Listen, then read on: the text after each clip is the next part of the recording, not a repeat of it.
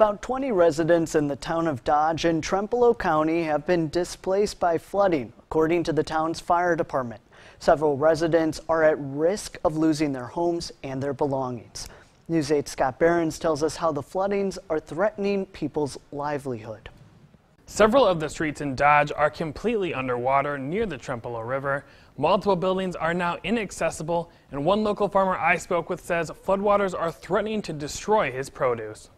Never thought I'd ever see water like this down here on this farm. Mike Hesley, a farmer in the town of Dodge, says the flooding on his field started a couple of days ago. All the water melting and from all that rain we had, it's just more than it can handle. Between the rain and snow melting from the surrounding hillside, Hesley estimates there's easily 3 feet worth of water on his farm. It just came so much so fast that this is the worst we've ever seen. As of now, his corn and grain haven't been affected, but that will change if the water gets any higher. It's been going up since yesterday. Hopefully it'll stay cool at night so it kind of slows the melting down. Even worse, the farm's cows are also in danger and they can't easily be rescued. We have cattle below and they're still in the water, but they're going to be okay, because we got the sheds there that they can go into. Still, they say they have it a lot better than their neighbors who are losing their houses. The town is getting the brunt of it,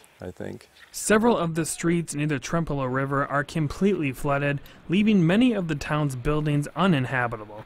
But no matter how bad the flooding gets, Hesley says the town will get through it. I think we're going to be okay. Everybody just, helps each other out always in a time like this. Everybody pulls together.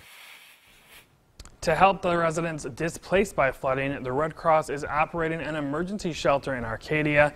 That shelter is located in the basement of the Holy Family Catholic Church at 223 Maple Street. Mel? All right, thanks, Scott. The shelter will remain open at least until tomorrow. It has blankets, cots, food, and water. Volunteers say everyone is welcome to their supplies, even if they're not spending the night.